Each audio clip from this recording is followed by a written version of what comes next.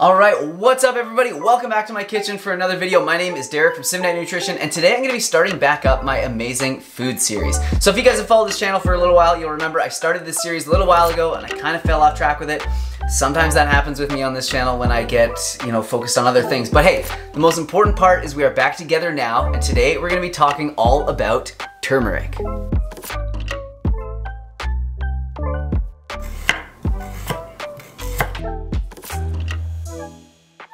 So the goal with these videos is to get you excited about whole plant-based foods and understand some of the reasons why we should be eating these foods. So in these videos, I always like to touch a little bit about the history of the food, some cool fun facts about the food, where it comes from, all that sort of stuff. And then I also like to talk about the nutritional aspects of the food, how it's going to benefit our bodies. And then of course, I like to show you some ways that you can incorporate it into your cooking and a recipe as well at the end. So definitely stay tuned for that. Oh, and in this video, I'm going to be telling you guys why you should definitely start thinking about buying whole turmeric like this rather than the powder. It's a pretty important message, so watch for that as well. So turmeric is a flowering plant that is native to India and Southeast Asia. It's often referred to as Indian saffron. And it grows underneath the ground much like ginger and has a slightly spicy but earthy flavor. And to be honest with you guys, it's not the tastiest thing out there. If you've ever had it, you probably know that. But it's generally not consumed for its flavor alone. It's usually consumed for its many health benefits and also the coloring that it adds to foods. The nice thing about turmeric is when you use it in small amounts, it doesn't overpower your cooking, so it's pretty easy to use, and it also can go either sweet or salty, so you definitely have some options. It has been used for thousands of years in cooking and remains a mainstay herb in Ayurveda. So there's a lot of turmeric produced each year. There's 1 million tons of turmeric produced each year, with 3/4 of that coming from India. Most of the research that's been done in turmeric has been focused on curcumin, and that's its most active ingredient. So a lot of people know of curcumin as being a really powerful anti-inflammatory, but it has so many other benefits to our bodies. Curcumin can help the body to regulate oxidative stress, improve cell signaling, regulate blood sugar levels, improve blood fat levels, and it can even stimulate the enzymes responsible for converting the parent omega-3 molecule ALA into DHA. That's pretty cool. Studies on turmeric have shown benefits for different digestive disorders, and one of the coolest ways that it helps with our digestion is it stimulates our body to release bile. So this will help us to not only utilize and absorb fats, but also the fat-soluble vitamins that go along with them, vitamins A, D, E, and K. It's also great for cognitive function. It helps reduce arthritis pain. It's really good at supporting the liver and the kidneys, and it's also good at helping to ward off dementia in elderly. There are literally thousands of studies on turmeric and curcumin, so if you're feeling keen, definitely go into PubMed and check it out, and you will see why turmeric is truly an amazing food. The amount of curcumin that's actually in turmeric root is pretty small. It's only about 2 to 5% by weight. But it doesn't mean that we have to go out and buy some isolated curcumin supplement in order to get the benefits. You can get a lot of the benefits from just consuming the whole turmeric root or powder. And the nice thing about whole foods, as we know, is there are a lot of other components that are in this food that are gonna work together to help with the end result. So yeah, don't think that you have to go and buy a supplement to get the benefits.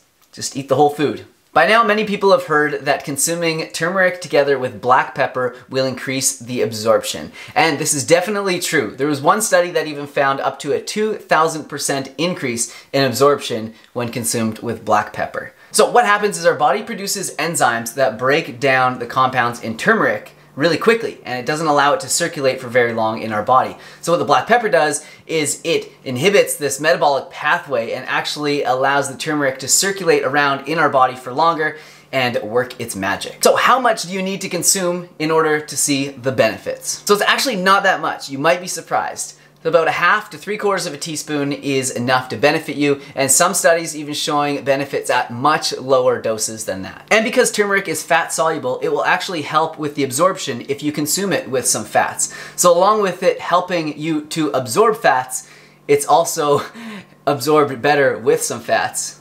Did that make any sense? So I generally feel pretty good all the time. I eat a fairly healthy diet, but I do go to the gym a lot and I'm pretty hard on my muscles and on my joints. And with that comes some inflammation. So I definitely do notice when I'm consistently consuming turmeric and black pepper together that it does help me to recover. And as any of you guys know that are athletes, recovery is the holy grail to any type of athletics or sports. The quicker that you can recover and get back out there and train hard, the better you're gonna be and the further ahead you're gonna be than the next guy. So with over 5,200 studies mentioning turmeric on PubMed and new information on its benefits coming out all the time, it's clearly one of the most healthful and powerful foods that we can be consuming and that we should be consuming. However, we have to be mindful of the source, and especially lately. And there's been some news that I've come across that I have to share with you guys, and it's that a lot of the turmeric that has been coming into the United States has been found to have high levels of lead. So apparently a type of lead called lead chromate is bright orange in color, very much like turmeric. But of course, it is heavy. And spices are bought and sold by weight. So if you can make a spice heavier, all of a sudden it is worth a lot more money. And not only that, but certain growing conditions can cause turmeric to be dull and brownish in color, which wouldn't be worth very much money because everybody's used to turmeric being this bright orange color. So adding the lead chromate to it can also boost the color of it along with the weight. You can see here in this chart just how high the lead levels were of the tested turmeric powders.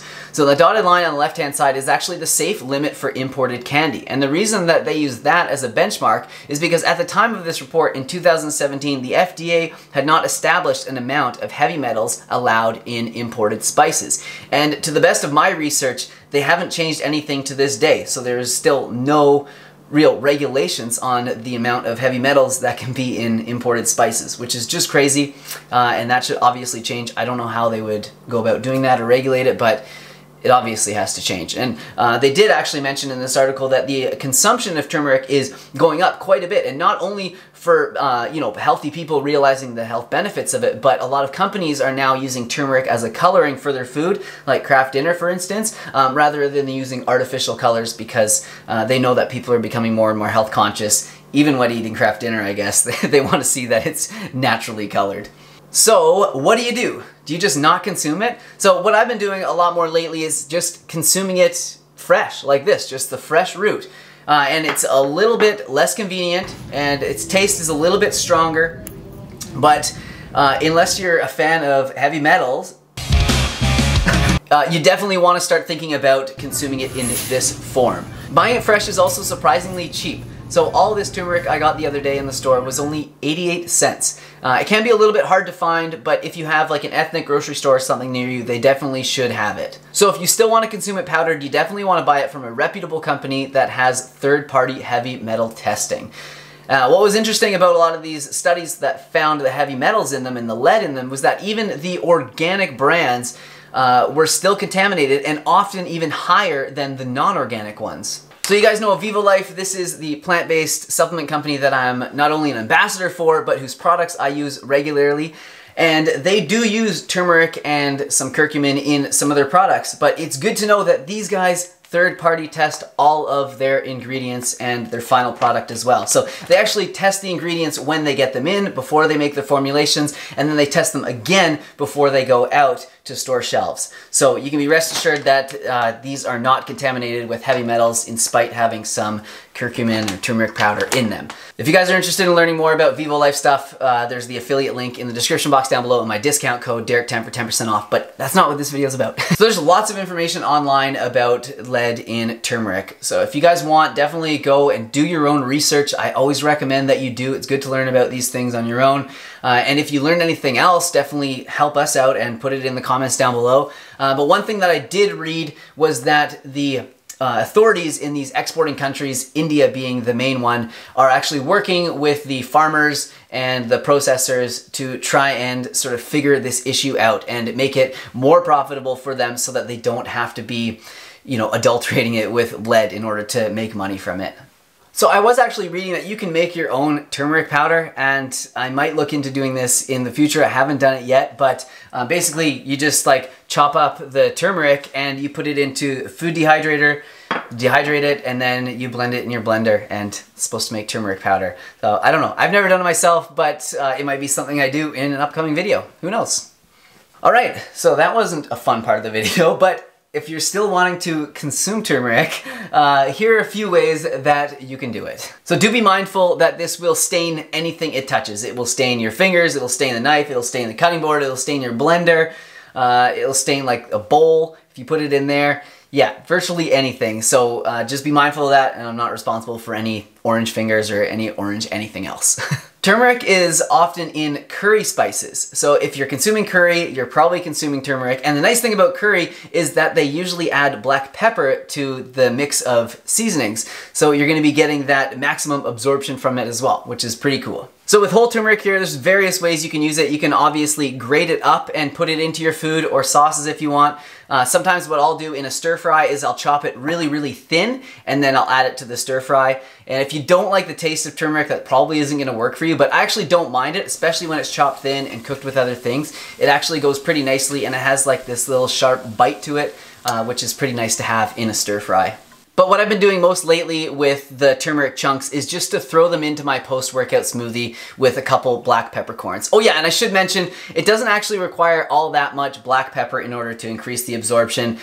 Just like 5 or 6 peppercorns with a good chunk of turmeric will be more than enough to help facilitate the absorption. I often use the powder in sauces. It adds that bright yellow color to sauces. So if I'm making like a cheese sauce, sometimes I'll add it to that to give it a bit of color. And I also like adding the powder to my smoothies when I don't have the fresh turmeric root around. However, with what I've learned about like all the lead and everything, I'm definitely slowing down on that. One thing that I love using it for, and one of my favorite meals lately, is to use it for coloring a tofu scramble. So if you guys have never made this, it's really simple. I'll show you here.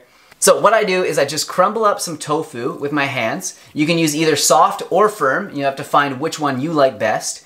And then I add some seasoning. So I start with the lead chromate, I'm just kidding, with the turmeric powder.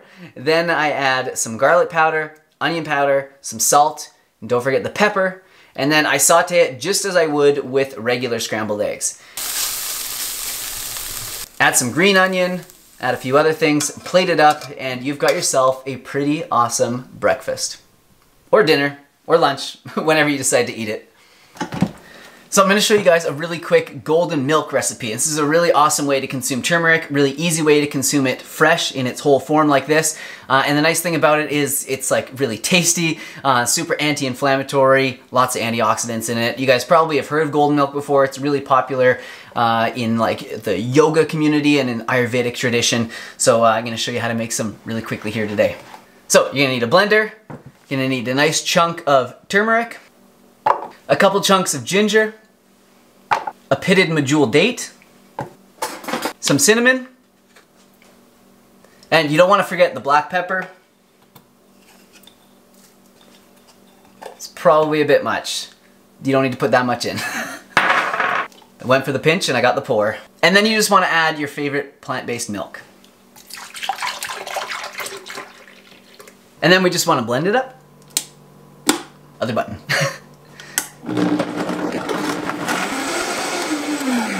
I'm actually going to add a little bit more turmeric because I added a really small piece and it's not turning very orange or golden. And then you're just going to want to heat it up on the stove. And I almost forgot. So while it's heating up, I figured I'd show you guys this. So you can also get it as a tea. So this is turmeric with meadowsweet and ginger tea.